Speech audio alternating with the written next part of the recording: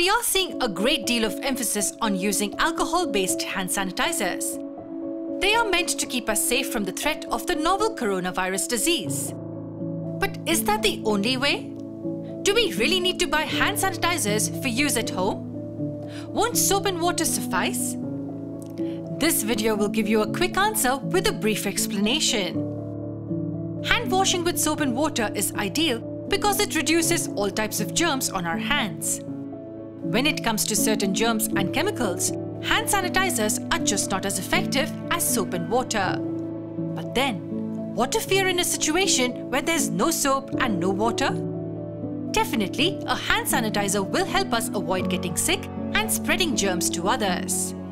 When we use hand sanitizers, we need to make sure that an ample amount is used and it shouldn't be wiped off before it is dry.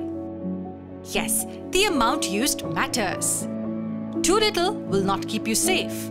So make sure to use the recommended amount stated on the label. A couple of advantages of hand sanitizers are that they take much lesser time to do the job and they are gentler on our hands and not as abrasive as soaps.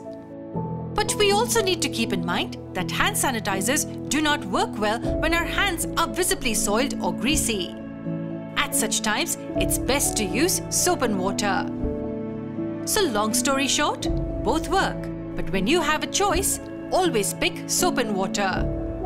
But an important question we need to ask ourselves about this is, how long should we wash our hands for?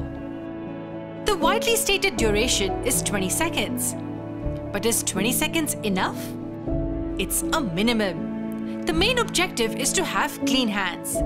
It could easily take longer than 20 seconds to cover each and every area of our hands. Which are commonly missed parts, you ask? Thumbs, fingertips, areas between the fingers are often missed. And don't forget the back of your hands. Back of your hands are frequently neglected. Washing is not just about long enough, but also well enough. Many of our friends may be unaware of this. Educate them, or better still, share this video with them and they will know better. Stay safe and help everyone stay safe. Now here's a question for you.